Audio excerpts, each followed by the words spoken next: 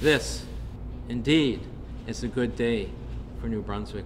At first, it looked like a major coup for the Greens at the NDP's expense.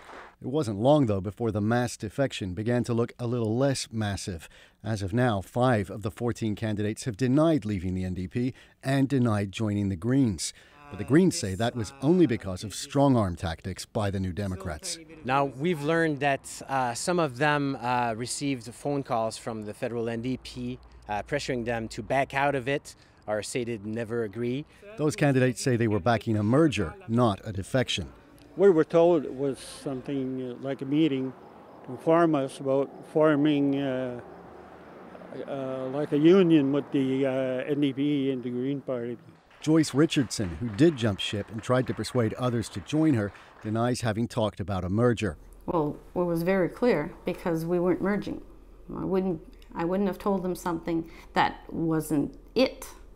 My understanding that they misunderstood me, so I'll leave it at that. She says her decision was driven by the NDP's poor prospects, provincially and federally. We leave because we want a voice in the legislation and we want the voice up in the Parliament building.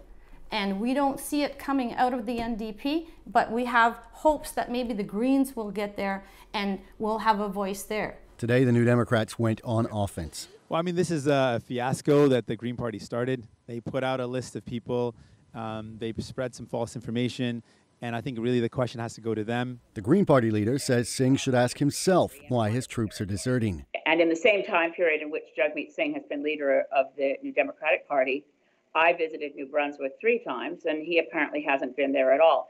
Neither party comes out of this spat looking good, but it's the NDP, with no confirmed candidates in any of New Brunswick's 10 ridings, that looks the weakest. Evan Dyer, CBC News, Ottawa.